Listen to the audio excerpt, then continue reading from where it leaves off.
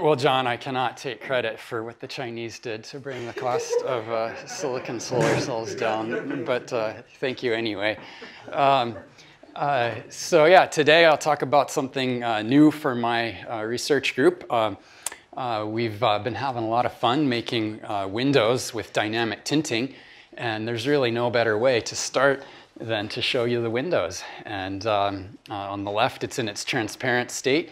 And then you see that we can put the window in a partially tinting state, and it's got a nice neutral gray color to it. And then you see that after about a minute, the window absorbs almost all of the light, and it's even dark enough for privacy applications. We're doing this by electroplating metal, which is very effective at blocking light. And then you see that we can strip the metal and make the window go transparent again. And we've cycled these windows up to 5,500 times without observing degradation. So that, in a nutshell, that's what we've done. But let me step back and motivate the application and tell you the other approaches that people are taking to it. So that one's one of my least favorites, the metal slat blind. I've never seen a science fiction movie in which the spaceships have metal blinds in them. And it's hard to imagine that in 10 to 15 years we'll be going around in self-driving vehicles and pulling on strings to rotate metal slats when we have too much glare in a room. It's about as ridiculous as putting that on your glasses and using it instead of sunglasses. It's obviously much better to just adjust the tinting, and you see an example of this over here. And the great thing about that is that you can still see through the window. Blinds and curtains block your view. And we have a beautiful campus here, and so many people have their blinds closed because of the glare, and their view is lost. So it's clearly preferable to just adjust the tinting without blocking the view. And from an energy savings point of view, you can, studies have shown that you can save about 20% on the heating and cooling and ventilation costs, and also lighting. You can optimize the flow of lighting into a building, and with this kind of a technology. But I think you can't even fully capture the value here. People just enjoy natural lighting, and the future is certainly towards having more and more window area in buildings, and a solution to glare is certainly needed.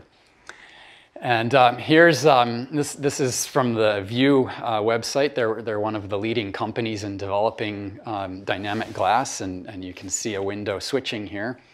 And one of the things that I think is really crucial for saving energy is that it can be automated. In practice, on a cold winter night, we could all put our window blinds down to hold heat in at night. But I think it's safe to say that approximately 0 people on our campus do that on a nightly basis.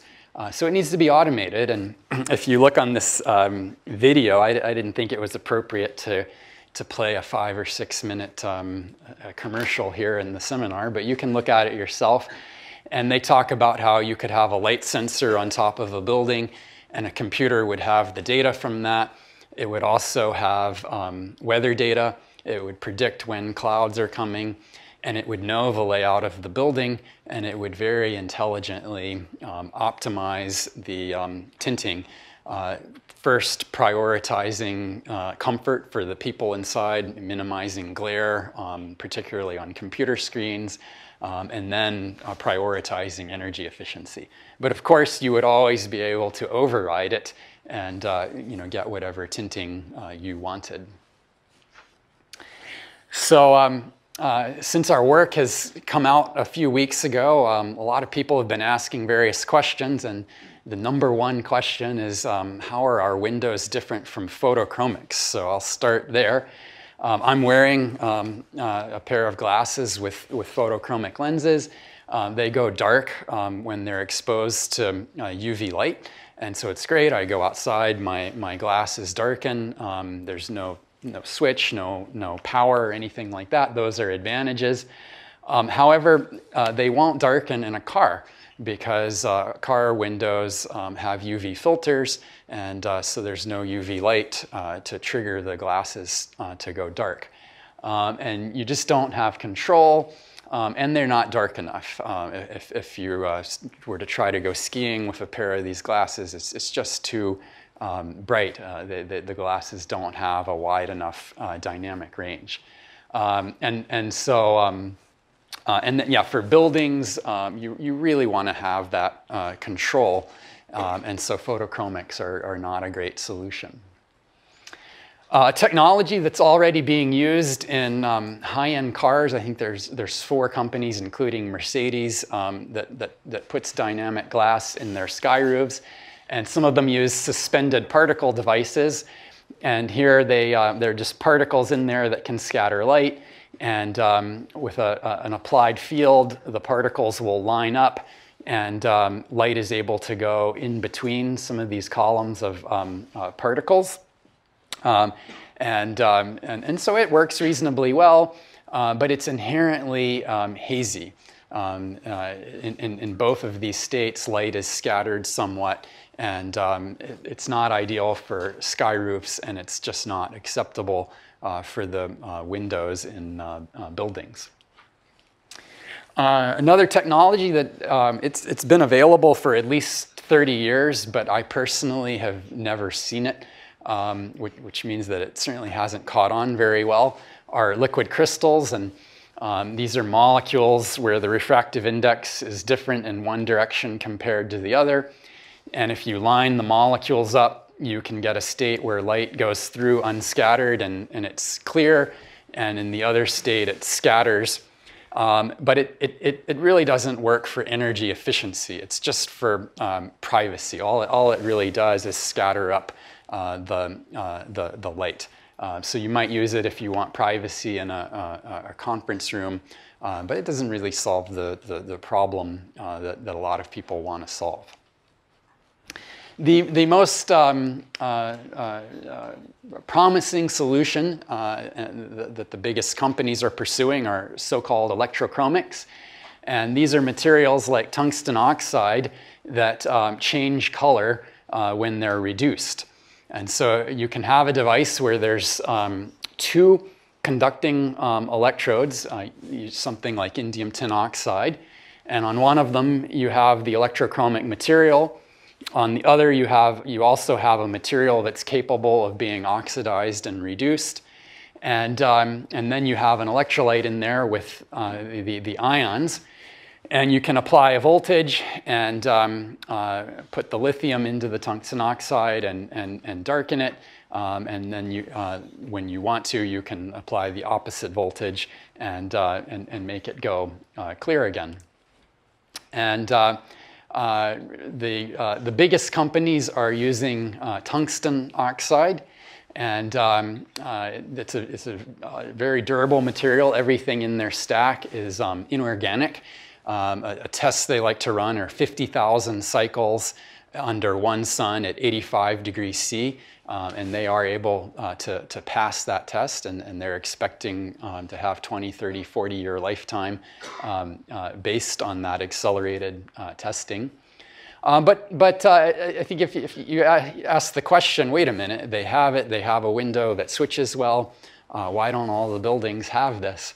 And a big answer is that it's around $50 per foot squared, and a lot of that is all of these layers are sputtered in high vacuum tools, and there's microns of material there.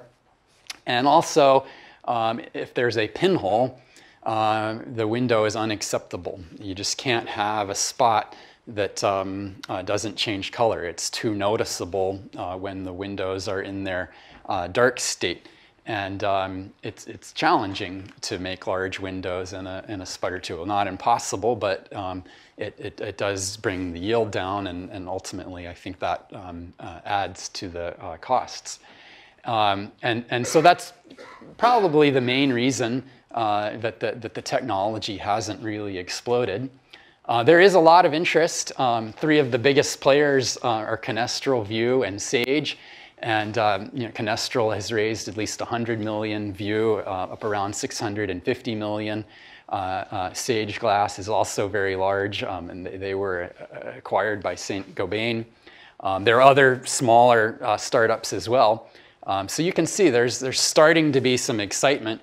But we were also very surprised that hardly any professors work in this space.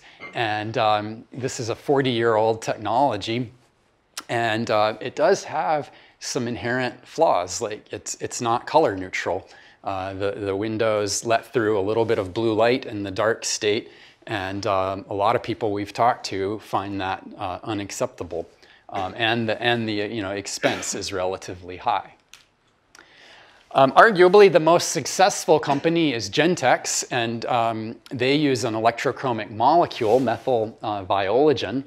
And I think they made a very clever choice of where to start their business. They do rear view mirrors that have a sensor, and if someone is blinding you from behind, it'll sense that and it'll darken the mirror. And they do about 1.5 billion in sales.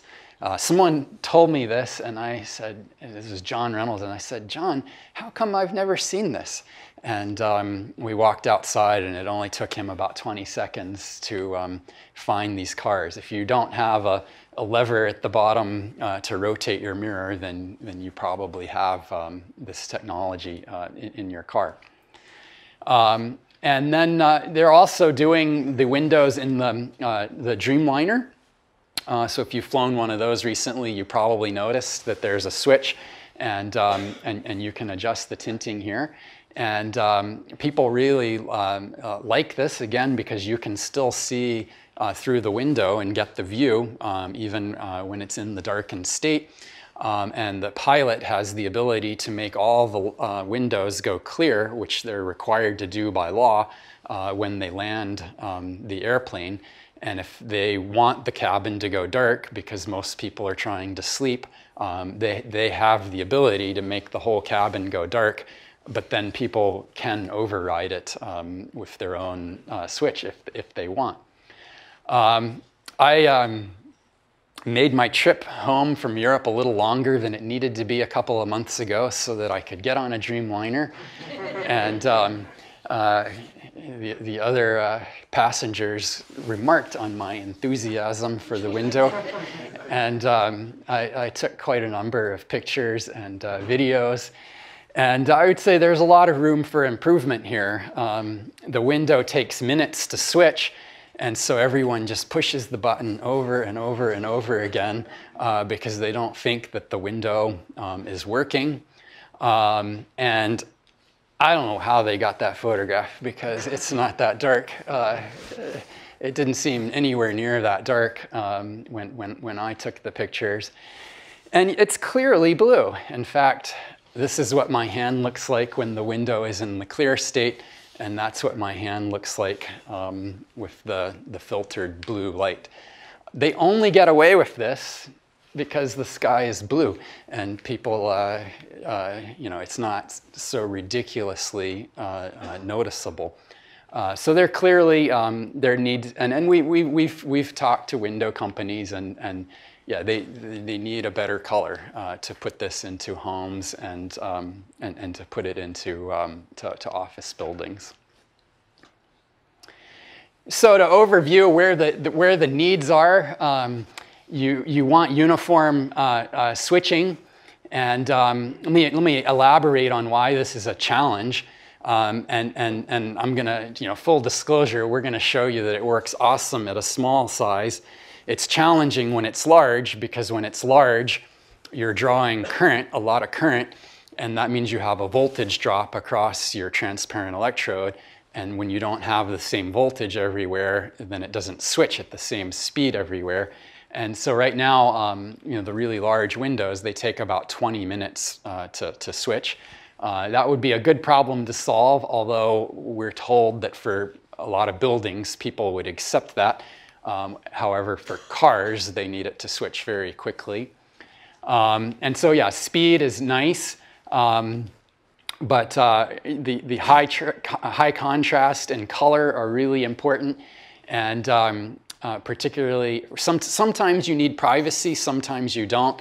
If you need privacy, you have to go below 0.1%, and a lot of the technologies are not able to go that low.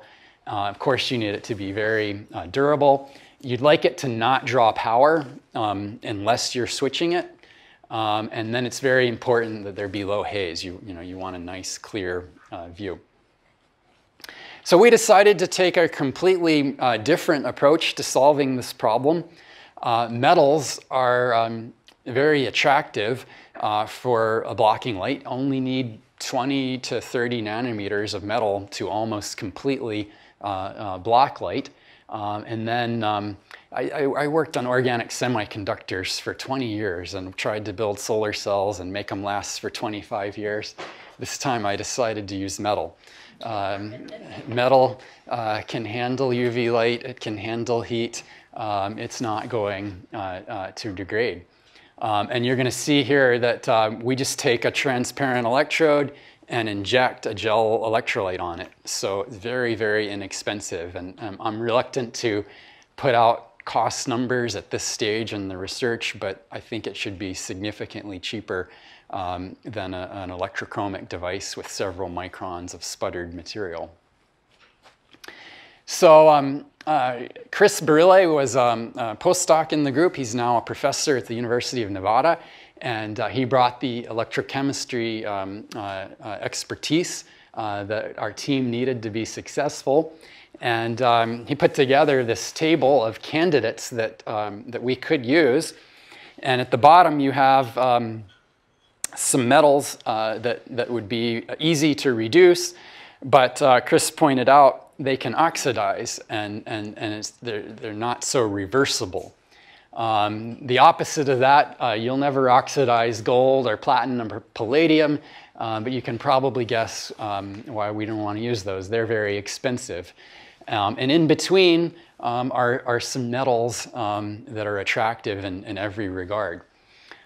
We decided we'd start with copper because people probably know more about electroplating copper than any other metal. But copper, as you know, is reddish, and we wanted a neutral color. So we needed to put another metal in. We started with lead because lead is very well understood for car batteries. And we got the message very, very clearly that people did not want lead in their windows. So we moved on to silver. And most of what I'll show you today is an alloy of copper and silver.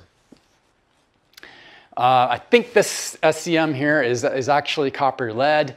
This is just, these are ions in water. And one of the first things we learned is that if you try to plate these metals on ITO, you don't get perfectly uniform coverage. If you look in an SEM, you see wide spacing in between the crystals, and ultimately the light just goes in between the crystals, and so it doesn't work great. We also found that as we would cycle it more and more, we'd get a very different morphology.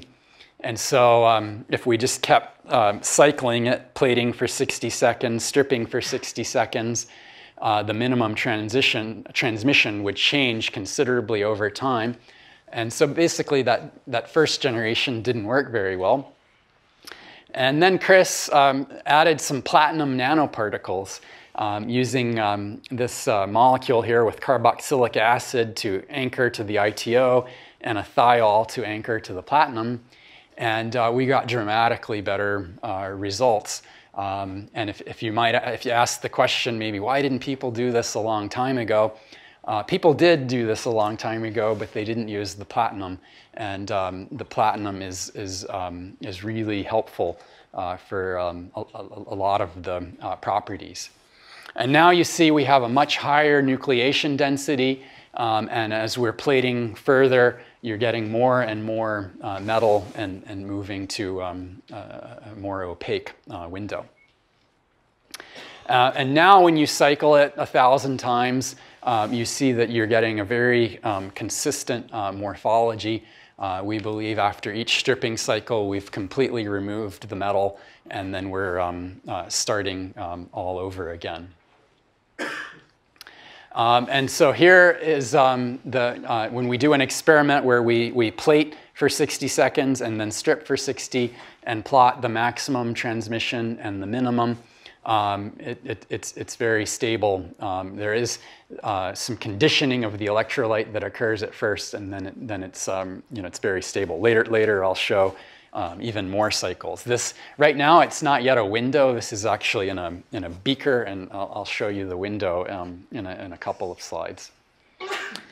Here is the transmittance versus time, and you see it just as we plate more and more metal, the transmission goes down, so you can just stop when you get the transmission that you want.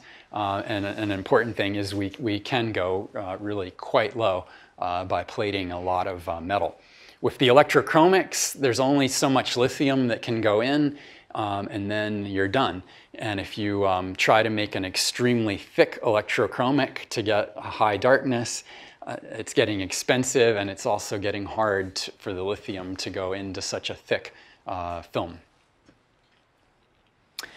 Here you see the spectrum. So up top, that's essentially just the spectrum of the indium tin oxide electrode. And then as it's getting darker, we're keeping a nice flat spectrum. And really, the cover slide you saw, it's a very nice black color. And then as we strip it, you just go right back to the original transparency. Over here, you see what happens if we plate metal and then remove the power source. Nothing happens. The metal stays put, and then after a day, we stripped it, and of course, the metal ions will not just spontaneously plate on there. And so it draws no power unless you're actively switching the device. So it's a very, very low overall power consumption. Here's how the process flow to make a window. You take the ITO-coated glass and put a rubber edge seal on there. It's probably not the perfect material, but it's what we use to package solar cells, and it worked pretty well for a prototype. We put some copper tape around the edge here and put more rubber on. Put a second piece of glass over that. Inject the gel electrolyte. Here we're using as a thickening agent hydroxyl ethyl cellulose. And I've been informed that this is hair gel, so I can no longer say that I've never used hair gel. Just don't use it for what most people use it for. And so that's how we make the window. And here's a video. I think this is 2x speed. So you see the window go dark, and then we'll strip it here in a little while. And there it strips. You can see it stripped at the edges a little bit faster than it stripped at the center. And here's some of the optics measured by Dan Slatkovich. And here's the transmission. And so in the clear state, it's fairly clear in the visible. Out in the infrared, the TCO blocks. In fact, just the TCO is sort of a bare bones low E coating. And then of course, we can plate for different amounts, but for this one particular plating, we've got a fairly flat 10% transmission. And then we wanted to know, are we reflecting the light or are we absorbing the light? And the answer is we're reflecting a little bit, maybe 10%, but mostly we are absorbing the light.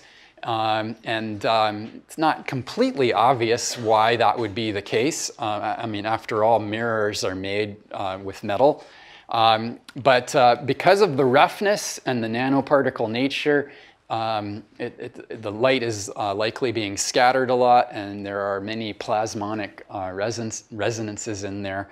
And so we're mostly getting an absorption. And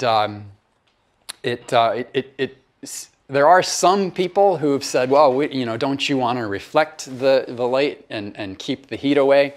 But it turns out that for most applications, there are some limits on how much reflectance. Like in Singapore, you're not allowed to reflect more than 30%.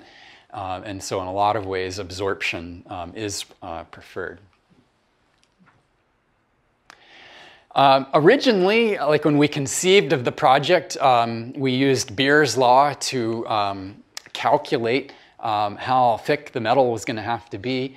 But Beer's law really turns out not to apply here. Beer's law would have been the red curve. And the reason is most of the light that's getting through isn't going through the metal. It's going in between the metal particles. And taking into account how much area we had between the particles and assuming 100% transmission there, we were able to come up with a simple model that was able to explain the data. And I would say there's good and bad news associated with that.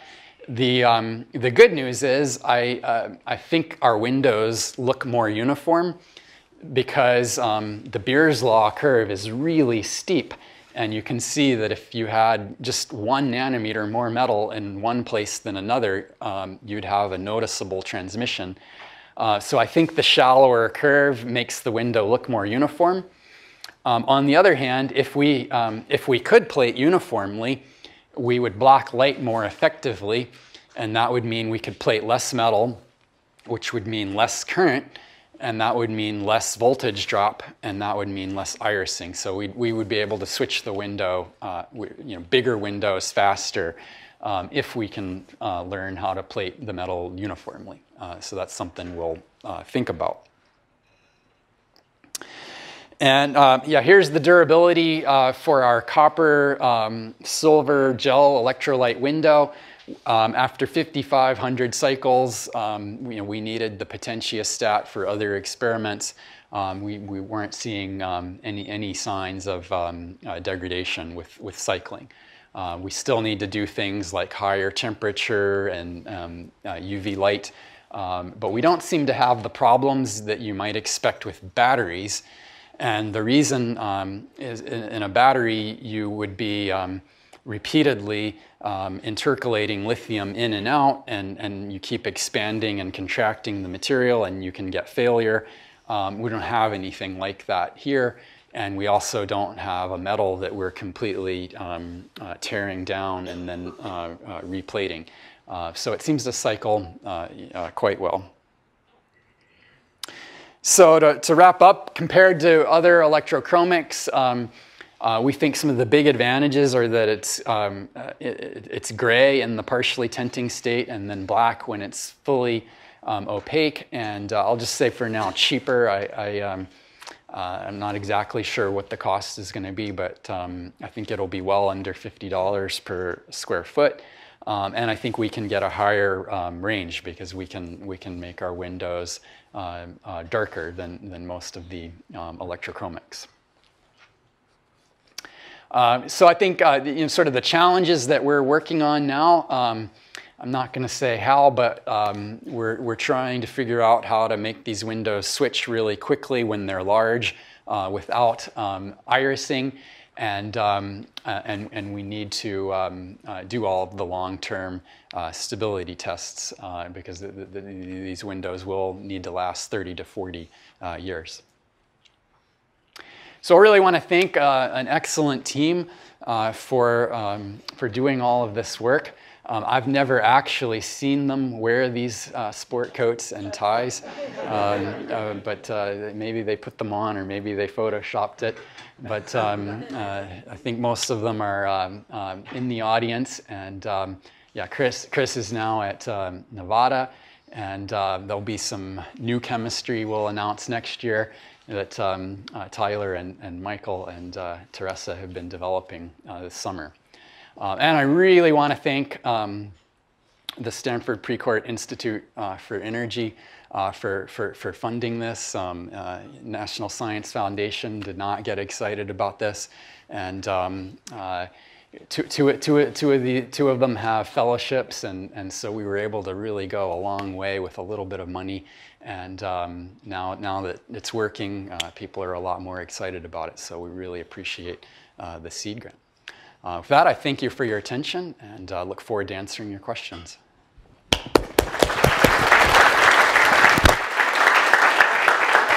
So thanks for leaving so much time for questions. I think that's great.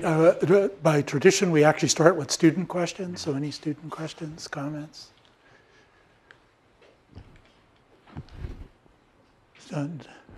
Sir. Lithium metal battery, and there will be when you are plating a metal on electrode, there will be dandruff problem, and the dandruff will float in the two electrodes. Is this problem existing in the smart window case? No, we don't see dendrites, and because we didn't see them, I haven't had to learn that much about them. But my understanding is there's some layer that grows on the electrolyte whose name I can't remember, and sometimes you can punch through it and you get the dendrite. We don't have any such layer, and I mean, you saw our SEMs. You saw the the way it grows. Way in the back. Mike, how good is the control between on and off? Can you stop at some partial transmission fairly reliably? Yeah, we can stop anywhere we want along the way. In an application, I don't know if well, you can integrate. Probably what you would do is integrate the current, and that would be telling you how much you had deposited. Possibly there'd be a sensor, but probably you would integrate the current to know when to stop.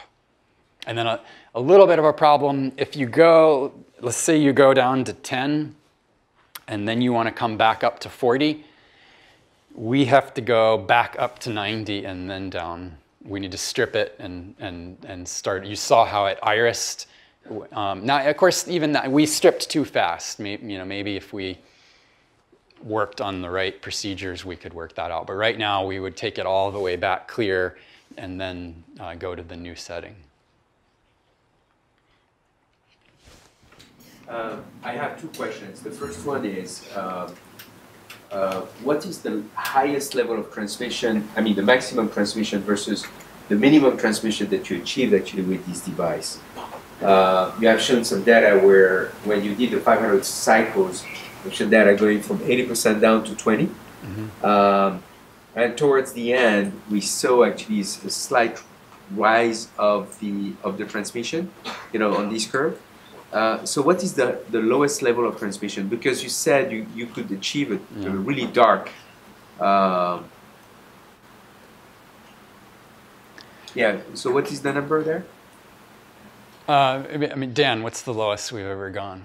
So I mean, we basically get down to resolution light source. Like we can go, because if we plate long enough, we just basically have a solid layer of metal, right? And as long as you have a solid layer of metal, you're below 0.01%. Okay, but in this case, what would be the maximum transmission? So it's going to be the transmission of ITO, and so around 90. Okay.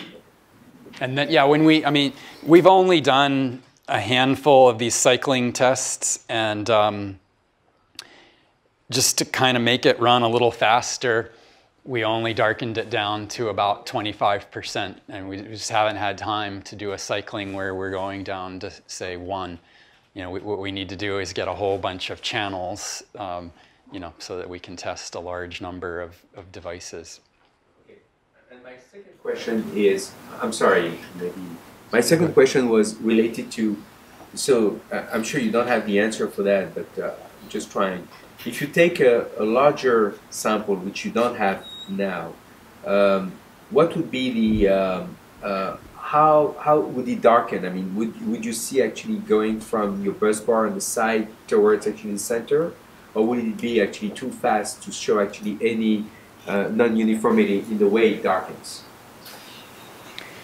Well, if you just take our window the way it is right now and you make it 1 meter by 1 meter and you don't change anything else and you try to run it at the same conditions, it's probably going to plate roughly a few inches on the outside, and it's not gonna plate very well in the center of a window that large. So you're gonna have to do one of two things. You're gonna have to run the window slower and accept a lower current so that there will be a smaller voltage drop. And that's what most of the companies are doing with the conventional electrochromics. Or we need a significantly better electrode, and we're working on that. Up here on the left, and then back. Yes. Okay. Yes.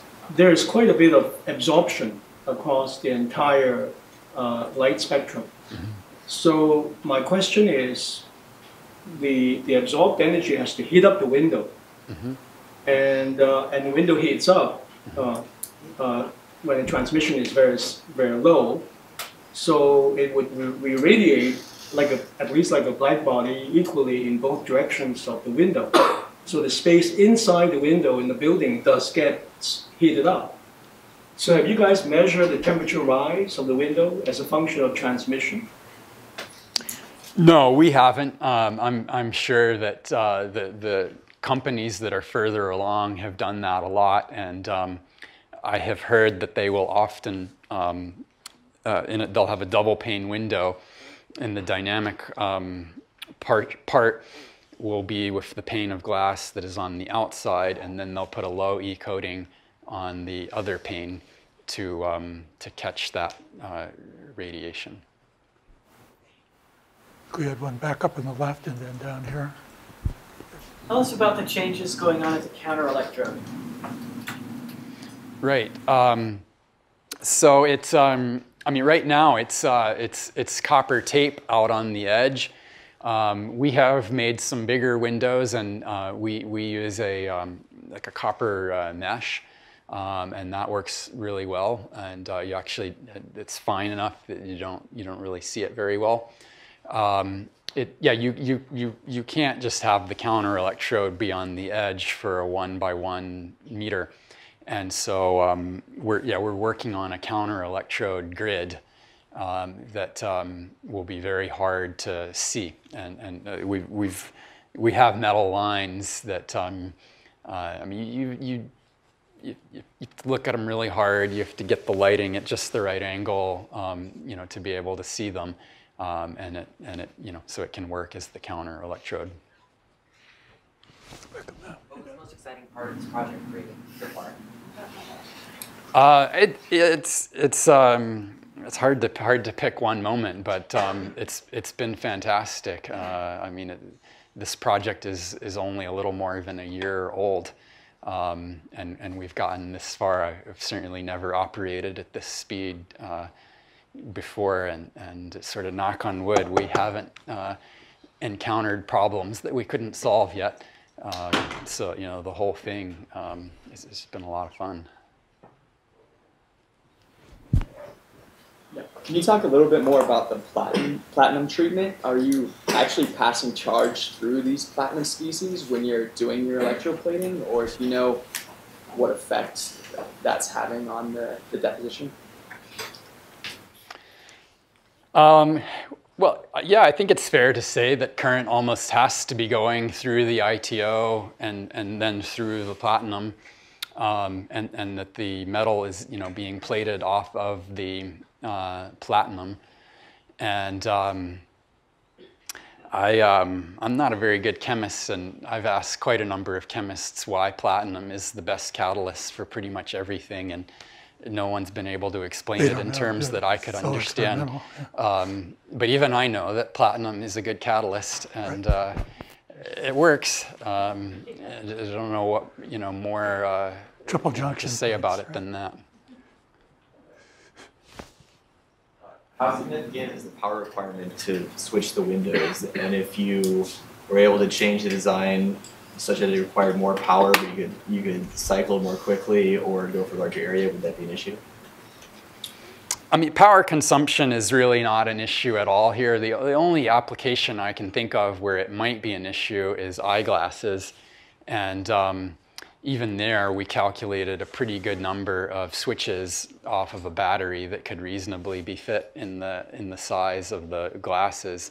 For the other applications, it's just not going to be an issue at all. Now, maybe the fact that it needs any power is an issue just because, well, I mean, you've either got to wire it up, and there's some, especially in a retrofit situation, there'd be costs associated with that.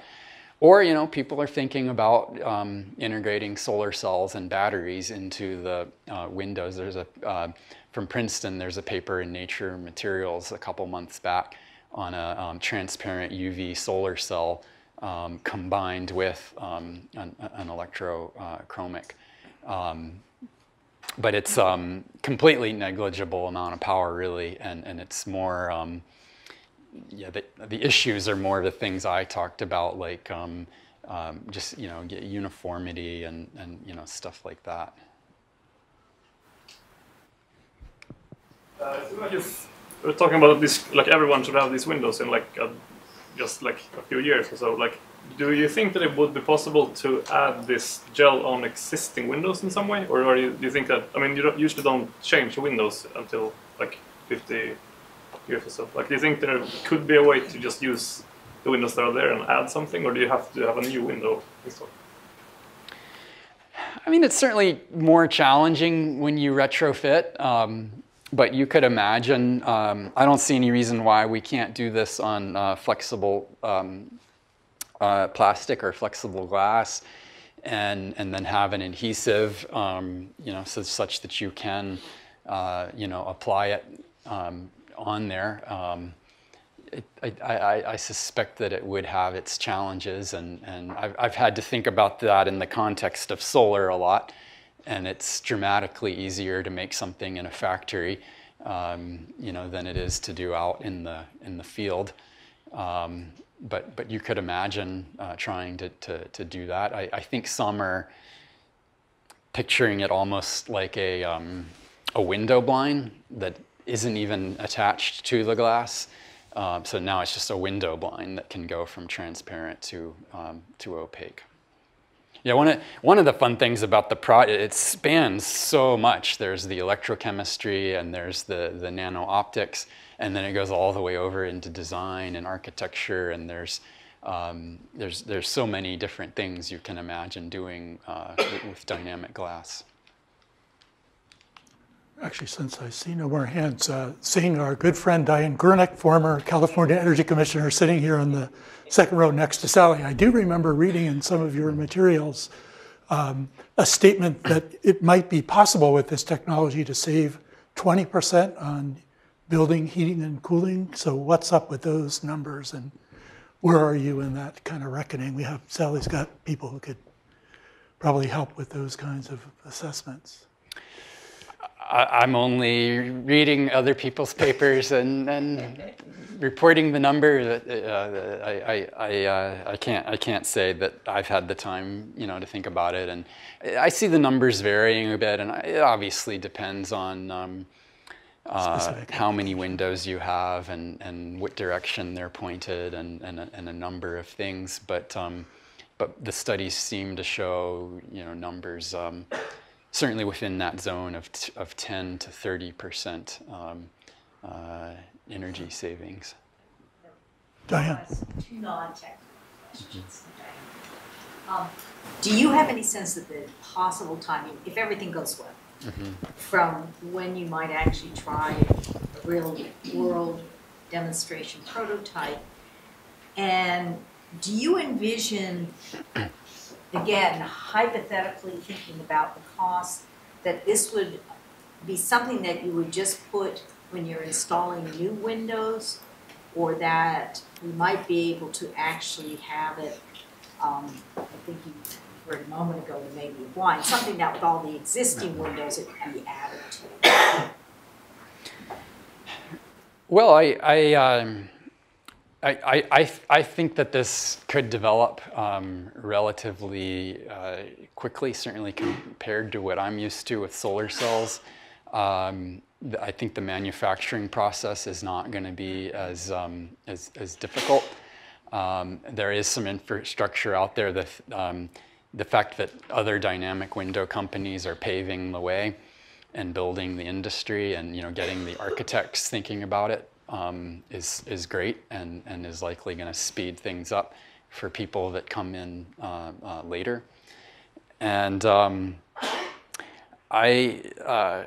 of the things that I'm pretty sure that Jim Sweeney would agree with me is that people usually won't buy these products that improve efficiency just because of the energy savings or the cost. Usually they're going to buy it because there's something else about it that they really like. And I think we absolutely have that here. I suspect that most people picking these windows won't even think about the energy savings. It just would look so much better. Or imagine a beachfront restaurant where people go to have dinner and watch the sunset, but they're just completely blinded. The ability to go in and dim it, would be wonderful.